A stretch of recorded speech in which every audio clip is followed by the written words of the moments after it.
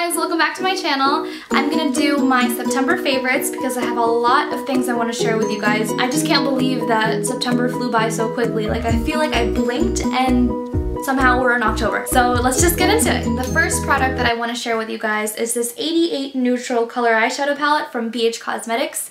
I walked by this at TJ Maxx just by chance and I squealed. Like, literally so loud that everyone at the store looked at me like I was crazy, but it was only $9 for all base eyeshadow. It comes with warm toned and cool toned eyeshadows, so I feel like this for $9 is a steal. You can create so many different looks, and the pigmentation on this is insane. Like, I'm gonna show you. Just look at that. Look at that. That's crazy. For $9, you can't beat this price. Alec, I'm filming. You look so cute. Stop it! Leave me alone. Okay, so that's my boyfriend. He's on FaceTime with me right now. He's making the funniest noises. I'm going to list the BH Cosmetics website down below because I know you can get this online. I did get this at TJ Maxx for $9, but on their website you can get this for $11, which isn't so far off. It's such good quality for your money, so I suggest you guys quickly buy this palette. The next thing that I'm going to be talking about is Maybelline's Matte and Poreless Fit Me Foundation in 310 Sun Beige. I bought this just to try it out. It has like a clean smell to it. I like smelling it. I'm weird. I love it so much because it really does mattify the face. It doesn't increase oiliness. This creates a flawless, smooth finish, and it really helps people with oily skin such as I. And I feel like I always talk about my oily skin on here, but if you have oily skin, pick this up because I think this is only $6 at Walmart. For a drugstore, this is really good, so you know, you can't beat that. Do you notice how I'm just talking like I'm rambling, Alec? Because later on I have to edit this down. Okay, the next product that I'm going to be talking about is Maybelline's Instant Age Rewind. I know I talked about this in my haul video, but after using it for a full 4 weeks, this is like my favorite thing to use to highlight. And I'm not saying like highlight the, you know, the highest points of my cheeks, but like to create the triangle of light right here and just to cover up my dark circles. I use another concealer on top of this, but this just gives my face like that extra pop that it needs. It definitely brightens. I got this in Neutralizer, which I think is the perfect shade to brighten.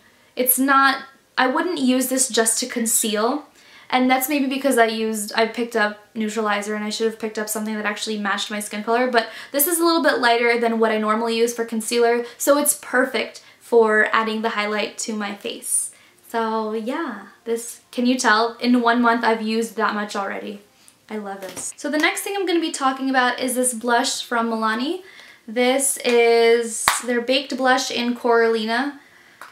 I think this is such a fun, pretty color, and the little specks of gold and silver in it, it's so beautiful. Like, look at this. It's gorgeous. And on the cheeks, I'm wearing it right now, but I don't know if you can tell because my lights make me look very washed out.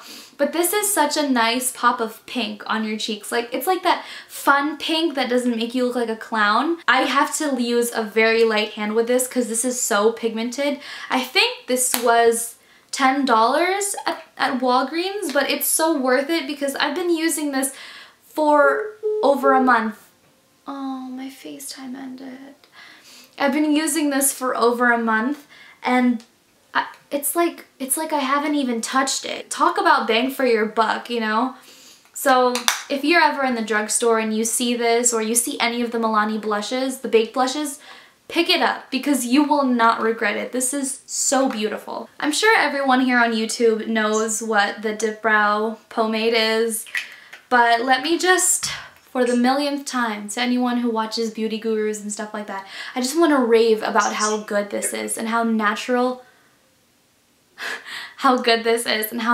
this makes my eyebrows look. I use the Real Techniques brow brush, and this is my holy grail brow brush because it's such a stiff brush and it creates such a nice line, and I think it's like a perfect size for when you like get in this corner right here and you start filling it in there.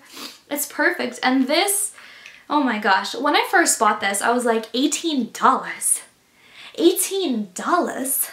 Who would pay for this?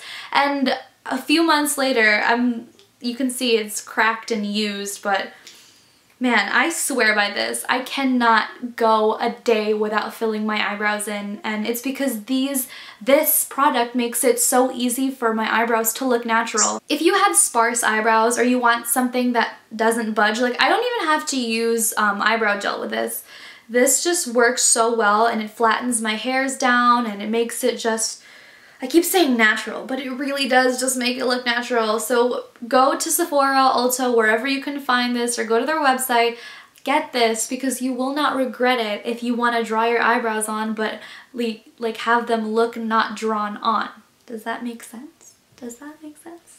I don't know. Just pick it up because I love it. The next thing I'm going to be talking about is something I bought actually like a while ago, and I haven't been using it that much except for this month. I originally bought this because I wanted to get like a Kylie Jenner nude lip. Oh my god, I love her lip colors, and I thought this would be the perfect lip liner, lip filler, the perfect color for it. And it is Perfect Spice from Too Faced Perfect Lips, and it was, I don't know, I think it was $22. It was expensive. I know it was like 20-some dollars. I'll link it down below if you guys want to check this out. It's what I'm wearing right now. I lined my lips with this. It's the perfect nude shade for me because my complexion is on the tanner side. This gives me like a natural outline, and it doesn't look crazy. I don't look like a chola when I wear it. I really recommend it. I'm gonna swatch it right now. Oh my god. Like, see? Do you see that? I don't know if you can see that. It's such a nice nude color.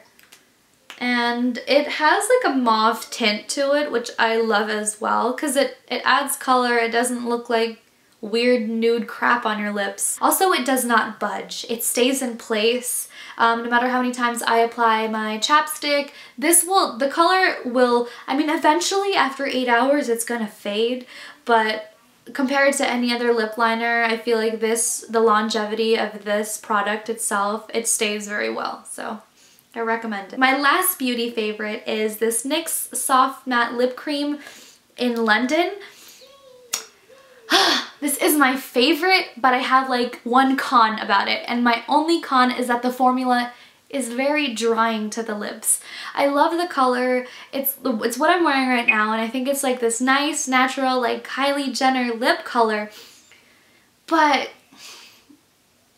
it makes it look so dry, so I have to put chapstick underneath and on top of it, which kind of defeats the purpose of it being matte.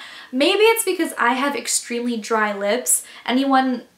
I don't know if anyone else complains about how dry this is. For me, it's drying, so I have to use an extra amount of chapstick, but I love the way it smells. I love the color. I love the applicator. I love the size. I love the packaging, the little bunny and the little heart. Like, I love this so much. It just makes me angry that it dries out my lips. But I mean, that's what chapstick is for, and that's why you can carry this in your purse to, you know, reapply it. So that's not really like a big problem. But yeah, I love this. This is my current favorite lip color. This and this. I pair them together actually. This is what I'm wearing right now. So yeah, I'll link it down below.